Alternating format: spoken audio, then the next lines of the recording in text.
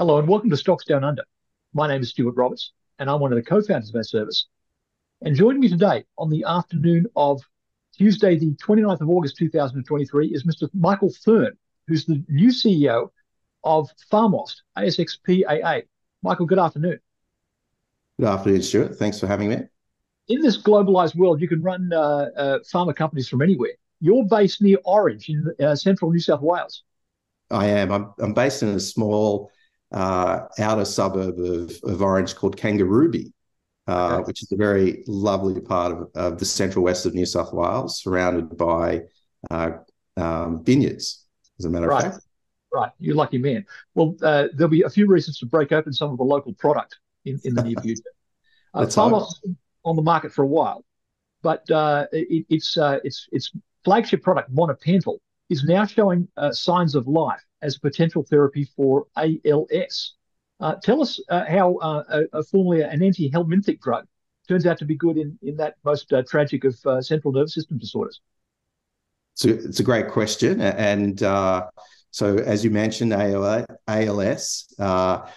amyotrophic lateral sclerosis, is a form of motor neurone disease. And research that's been conducted by Pharmaust has been able to show that its mechanism of action, which is through MTOR inhibition, which is a kinase that plays a very important part in cell progression, cell maturation, is potentially has a role to play in motor neurone disease.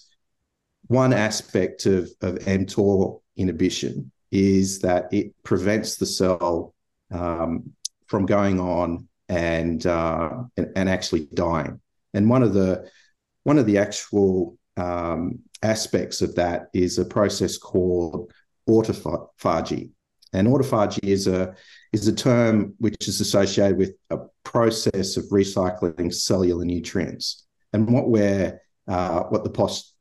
the opinion leaders are postulating is that what happens in these nerves that are associated with motor neurone disease is that there's an overproduction of cellular nutrients in the axons.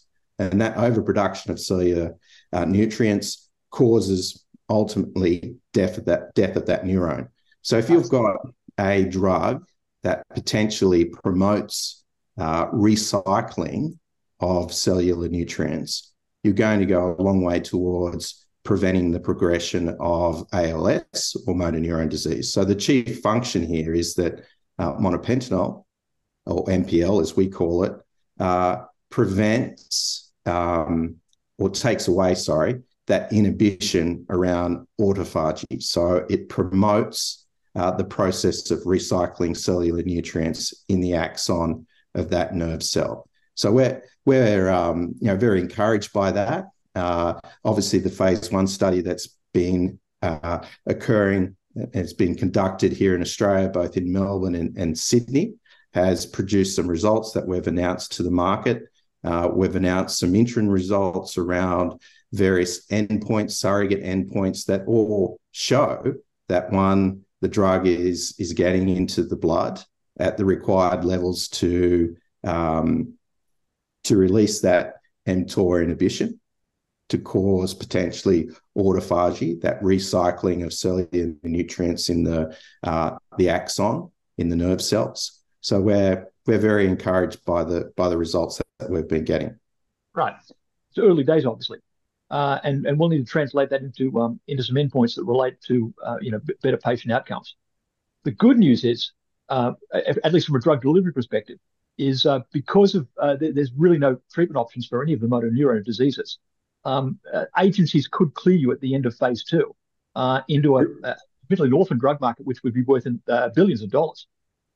Exactly. So rare diseases, diseases that often get an orphan drug status with the FDA, for example, there's been a real renaissance in companies going after rare disease drugs. And over the last 5 years, I think the statistics are that they're in parallel with drug drug approvals with all other drug approvals. So the FDA are approving rare disease applications at the same rate as they approve normal drugs, which is interesting. I like to do it. If you're going to get sick, get a rare disease, not a conventional disease, because you might get treated faster. Well, that's right, and obviously that translates into some of the big mergers and acquisitions that have been occurring recently. So as recent as June, Novartis snapped up Chinook Therapeutics for $3.2 billion. And they had a range, they had a couple of late stage candidates for rare kidney disorders. But, even bigger than that was, the biggest deal that was done in 2022 was by Amgen, who picked up Horizon Therapeutics back in December for $27.8 billion. And that company, as in Horizon Therapeutics, had a number of late-stage rare disease opportunities. So for us, that opens up a massive advantage as we move forward out of this phase 1 study into a phase 2 scenario. And as you pointed out earlier, if we're able to get an orphan drug disease status, if we look at the drugs that were recently approved for motor neurone disease, those data that they presented to the FDA to get that approval under the Orphan Drug Disease Act was only phase 2 data. So the most recent company that had their drug approved for motor neurone disease, or ALS, was Amylyx Pharmaceuticals. And Amylyx Pharmaceuticals went to the FDA with phase 2 data that, contains similar endpoints to what we're capturing out of our phase 1 study. They went to the FDA. The FDA allowed them to have an accelerated approval. That drug is out there in the marketplace, and that drug sells for the list price for an annual prescription of that drug, which is called Relyvrio, is over $160,000 US.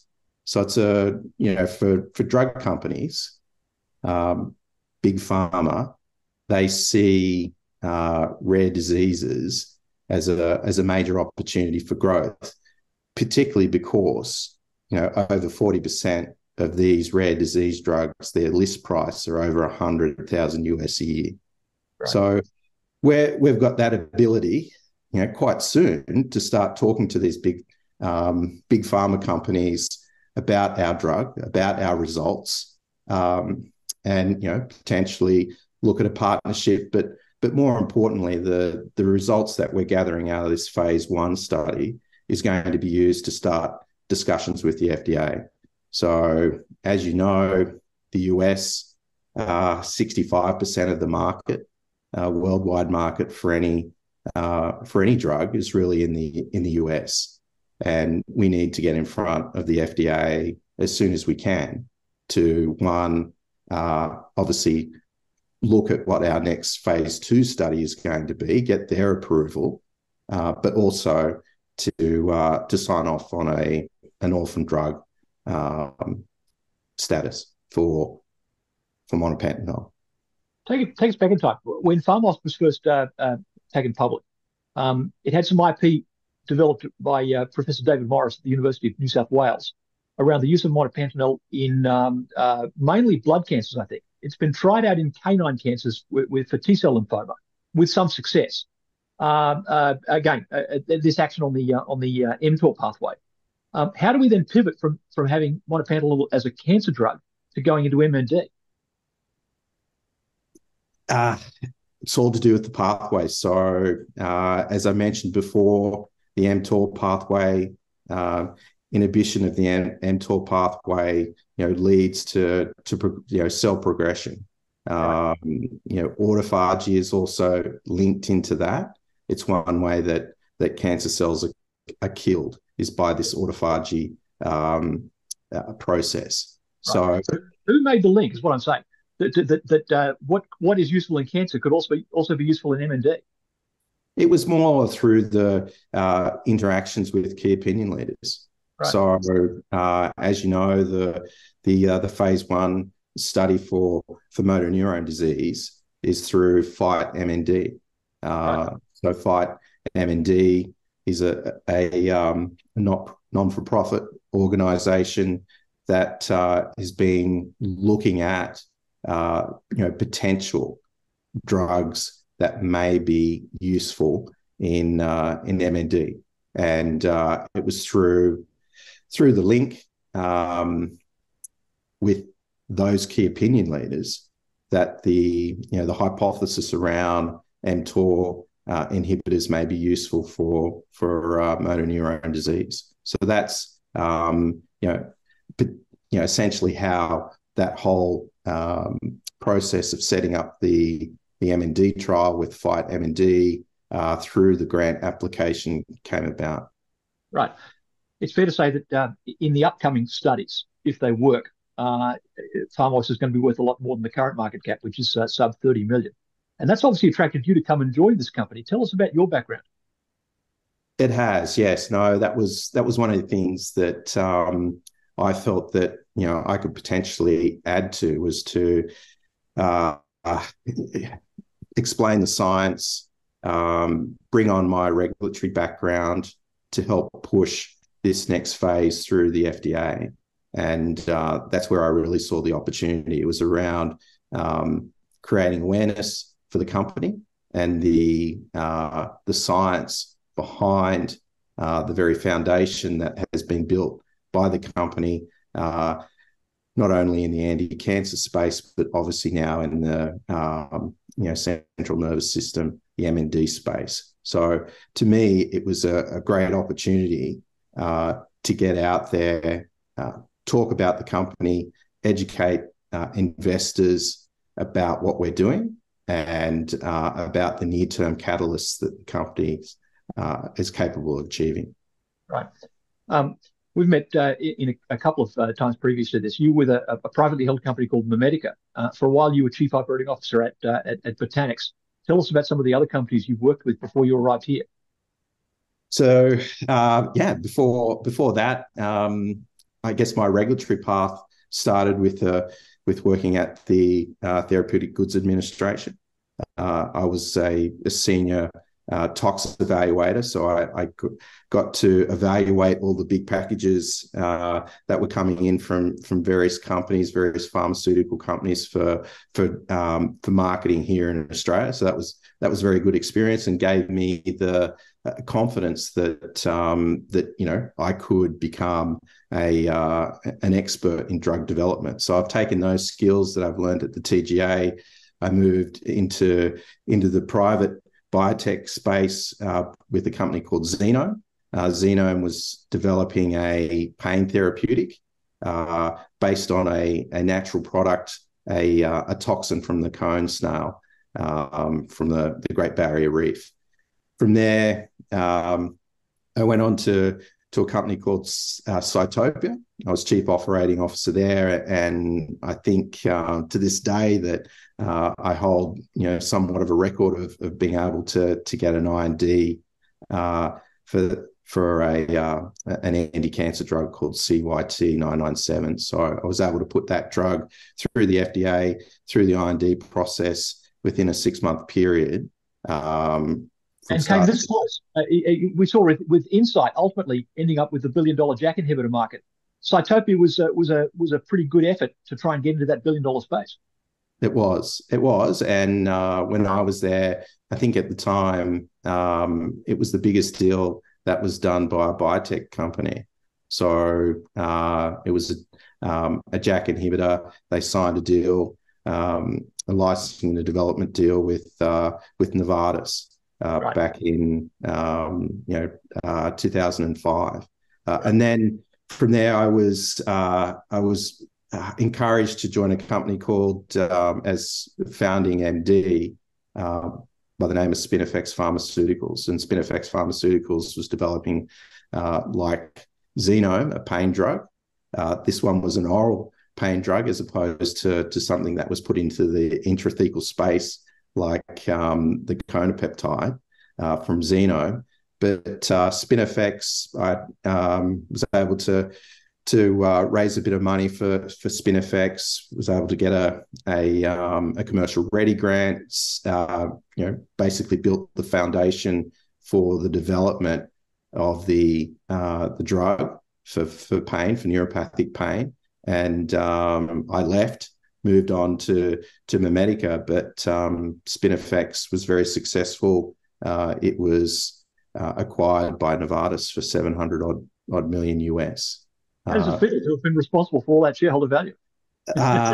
Well, I mean, I helped start it. I wasn't there to cash in on the check, on the Novartis check, but yeah, I mean, that I think it just underpins what I like doing, which is taking early stage companies and pushing them through primarily into that phase 2 space. And as you're probably aware, a lot of deals with big pharma or even acquisitions outside of licensing are done in that phase 2 space. So moving back to the attractiveness of being the CEO of Pharmaust, this is the time where you rapidly add value, is from that phase 2 phase 1 to phase 2 interface. So expecting big things of Pharmaust, and obviously, as I mentioned before, there's some near-term catalysts.